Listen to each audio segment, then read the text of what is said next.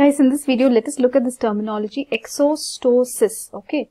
It can also be written with an E, ExoStoSis, okay?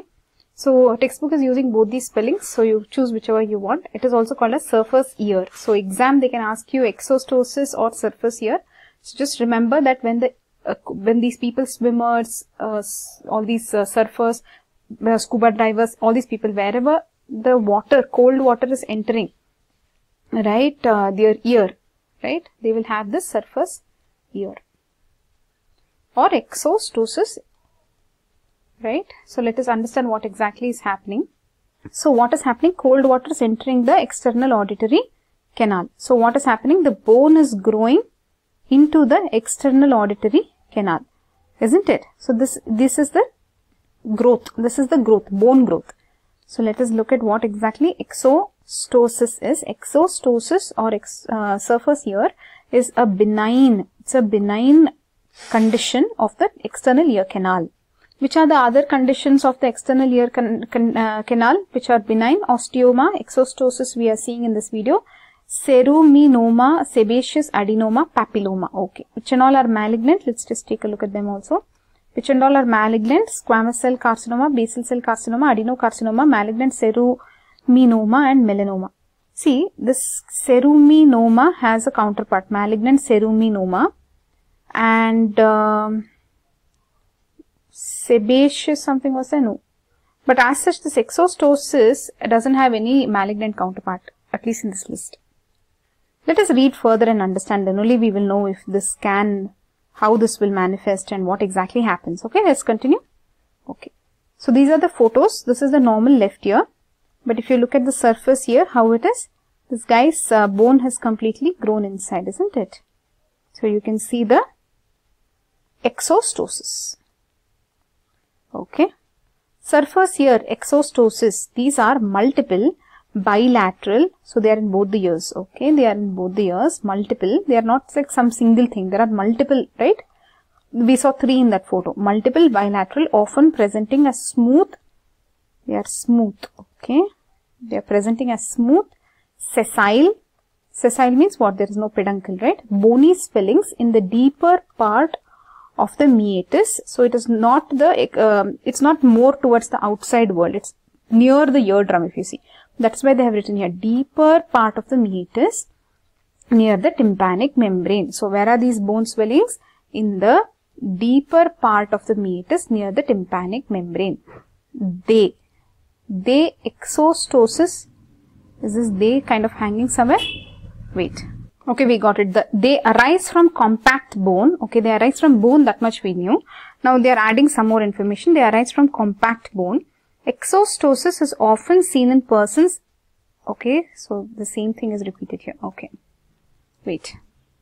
ExoStoSis is often seen in persons exposed to entry of cold water in the meatus, as in divers and swimmers. Males are affected 3 times more than females. So, it is more in males.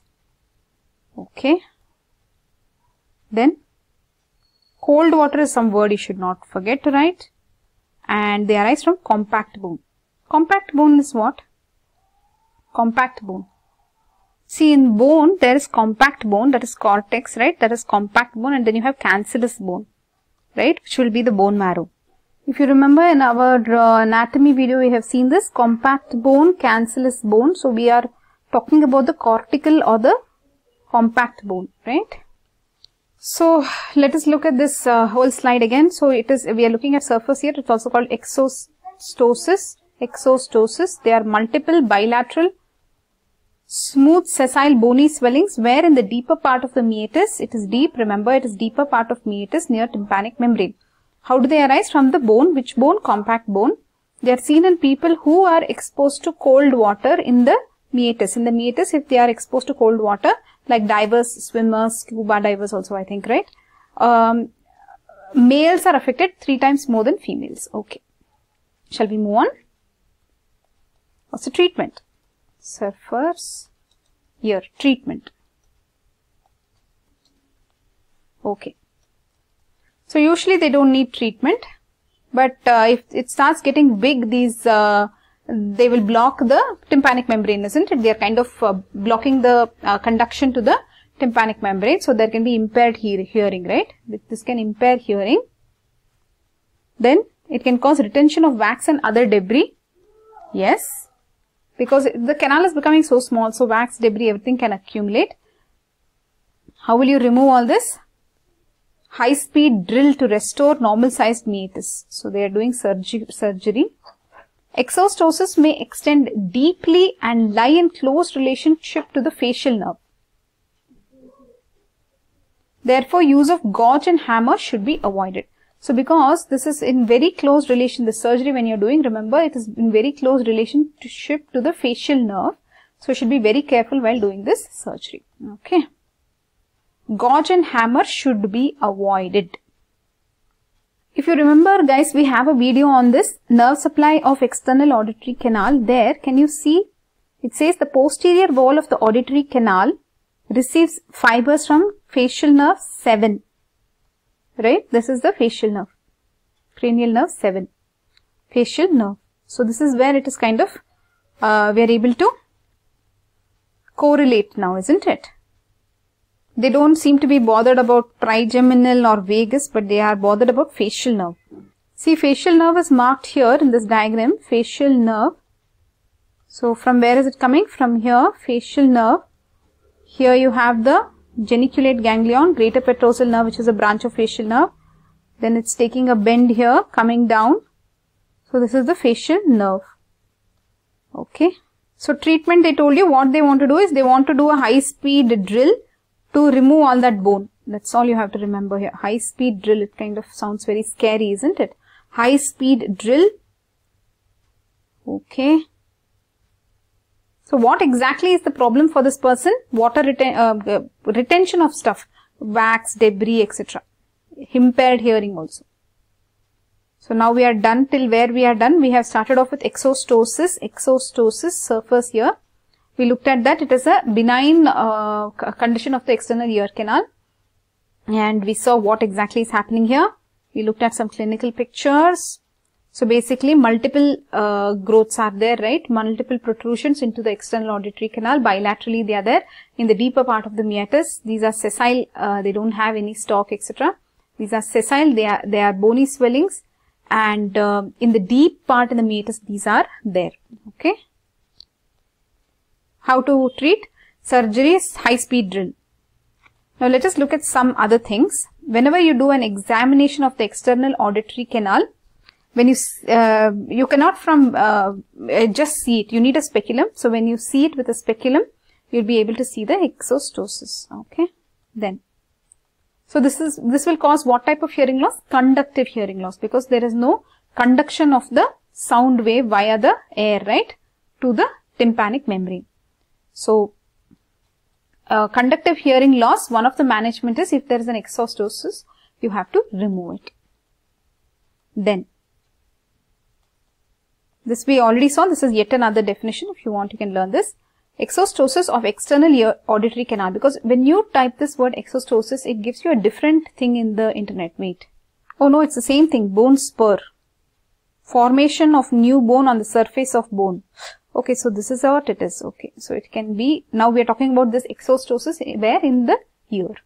So we'll update our slide. ExoStoSes is bone spur. Bone growth over existing surface of the bone. Formation of new bone on the surface of bone. ExoStoSes of external auditory canal, when we are talking about the ear, are multiple and usually associated with cold water swimming, while osteoma of external canal usually single and occurs at suture lines.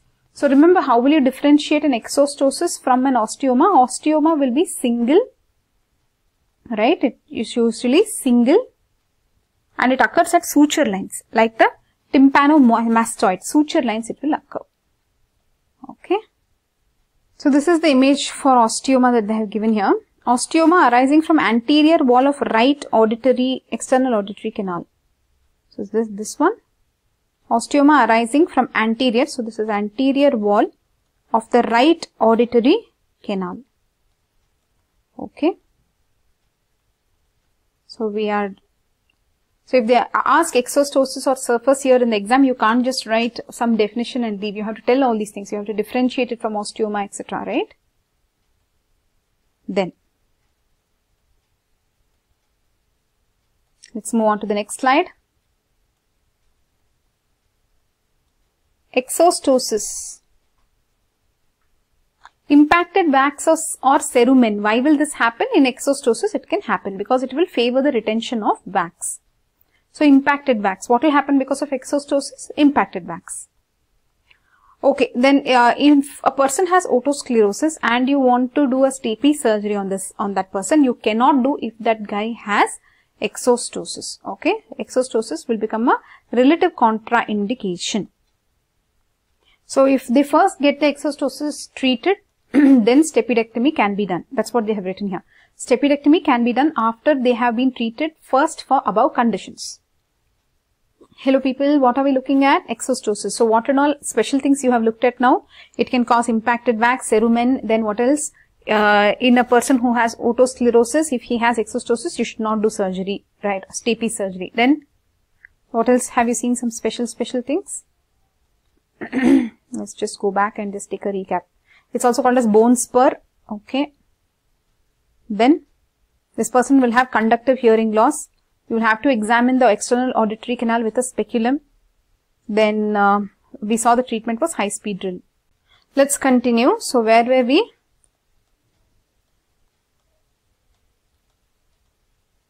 Approaches to the ear and incision. How is the incision and approach? It is end oral approach. So, for ExoStoSis or even osteoma they are saying.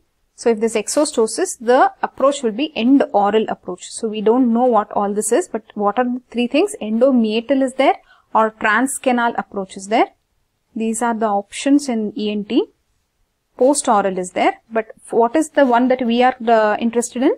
End oral approach for ExoStoSis. What is this end oral approach? Let us look at this. In this, they have something called as the Lempert incision. Two Lempert incisions they are talking about, Lempert 1 and Lempert 2. Okay, let's try to understand this.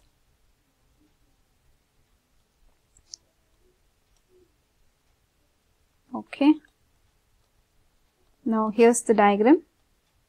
So, there's a Lempert 1 here, right? This is Lempert 1 and this is Lempert 2. This is the tympanic membrane. So, this is a small one. This is a magnified view. In the small view also they are showing the same thing only.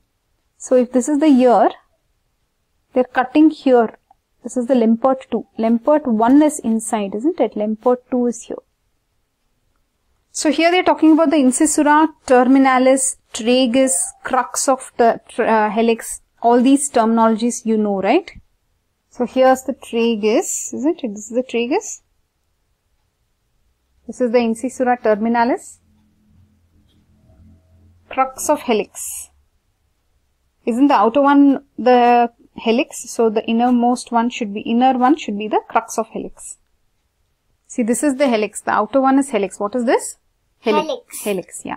See, the inner one here, this is the antihelix. Antihelix. Yeah. And this one is the crux. Crux. There are two things, superior crux and inferior crux. Superior crux, inferior crux. Okay, so, and here, where is the tragus? They're showing the tragus. This is the tragus. Here you have the incisura terminal. Incisura what? Yeah, incisura terminalis. So, all this you should know. So, the way they are making the incisions, all that you can look at it in detail. Now, that's all we wanted to cover in this video. So, what did we cover in this video? ExoStoSis or surface ear. Basically, it's a benign condition of the external ear canal. And there is deep in the meatus, there is bone growth, right? This is because of exposure to cold water. What is being exposed to cold water? The external auditory canal. Then, what is the treatment? High-speed drill. This much you remember. First, it doesn't need treatment, but if it needs treatment, it is high-speed drill. Then, what else? How can you differentiate from osteoma? Osteoma will be single and it will be in the suture lines. There can be impacted wax, reduced hearing and all that. Then if this person has otosclerosis, then you should not do stapes surgery unless you fix this ExoStoSes first.